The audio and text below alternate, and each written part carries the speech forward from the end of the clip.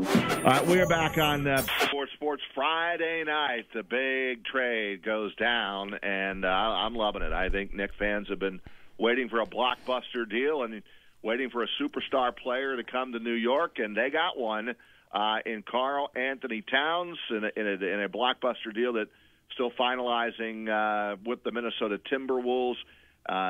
Julius Randle and Donte DiVincenzo will head to Minnesota. CP, the Fanchise, joins us. Nobody better to get a reaction from than CP, and he joins us here on 104.5 Team ESPN Radio. Good afternoon, CP. How are you? Roger and Mike, happy Monday. Good afternoon. Always good to be on with you guys.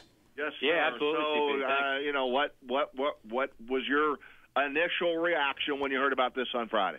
Yeah, well, not shocked. I did break it to the fans back in July that Julius Randle's contract extension with the Knicks was going to be something to watch because the sources had told me that he was not going to be back with the team and that Karl-Anthony Towns was the target.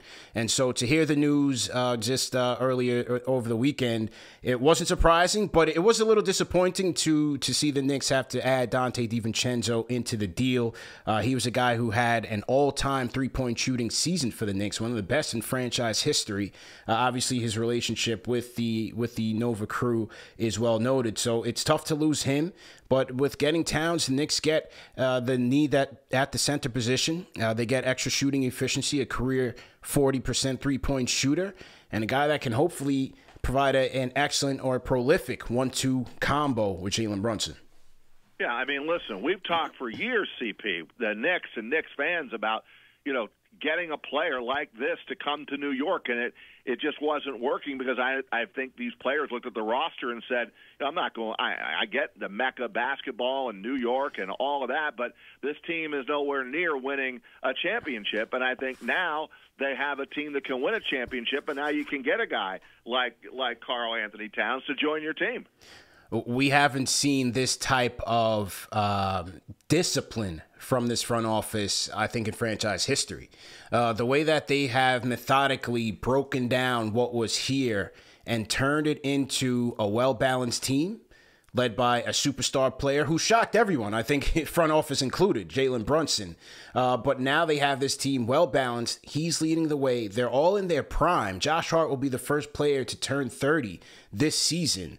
And so this team is built for years to come, and I think Leon Rose and his regime deserve a lot of credit for how they've been able to turn this around and build a legit championship contender. We are talking some New York Knicks basketball with CP the Fanchise, founder of KnicksFanTV, here on Big Board Sports 104.5 The Team, ESPN Radio. Again, follow him on Twitter at CP the Fanchise. And you alluded to it, CP. It's got to feel good. You did, and I remember you saying it back in July, kind of call this one. So got to give credit where credit's due. Well-deserved, my friend. And, you alluded to it at the end of your first point earlier, CP, when you said a great 1-2 punch, having Brunson and Karl-Anthony Towns. How often do you think we're going to see Coach Tom Thibodeau, who has that prior relationship with Karl-Anthony Towns, too, kind of implement some pick and rolls and really help, not clog the lane like sometimes Mitchell Robinson and Isaiah Hartenstein did, but, how well is Karl-Anthony Towns going to be able to feed off Jalen Brunson and vice versa coming up this season? Oh, I think they're going to lean on that a tremendous bit, and as they should, because as the data shows, some of the best offenses in the NBA were able to utilize the center in terms of pulling opposing centers far away from the basket, and so that was the Celtics and how they utilized Kristaps Porzingis, the Indiana Pacers and how to utilize Miles Turner, the Milwaukee Bucks with Brook Lopez, like teams that can create that advantage end up having a very versatile offense, and I think that's what the Knicks are going to be looking to do, looking to utilize Karl-Anthony Towns at the 5 to exploit the spacing, allowing also Jalen Brunson to operate in the paint, but they'll also have options, and if Mitchell Robinson is still on this team, they can go with a twin tower look, and so to have that versatility will provide an extra punch for that offense. I love this move. I just need to, if you're a Knicks fan, you got to hope that he stays healthy, because that's kind of been an issue with him, right? His health over the years of being on the court. He does suffer from those knick-knack injuries, and not only Karl-Anthony Towns, but they made a sizable investment in OG Anunoby, who's been known to miss time. And so I think we have to give this team some time to gel, to form a chemistry, but also hope that they can be healthy at the right time, and that's in April. It's a long season. It's very much a marathon.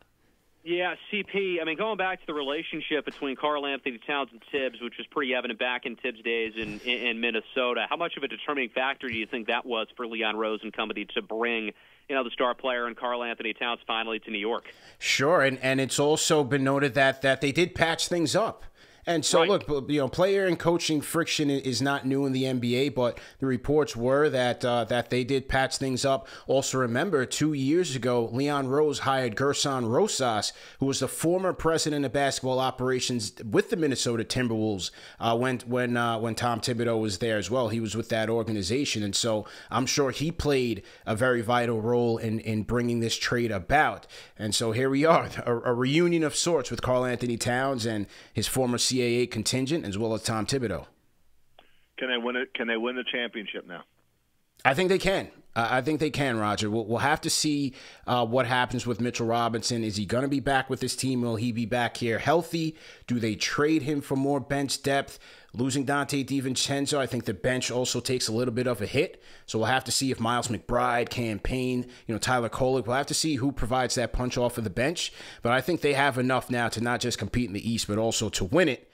And we'll just have to see how things play out during the season.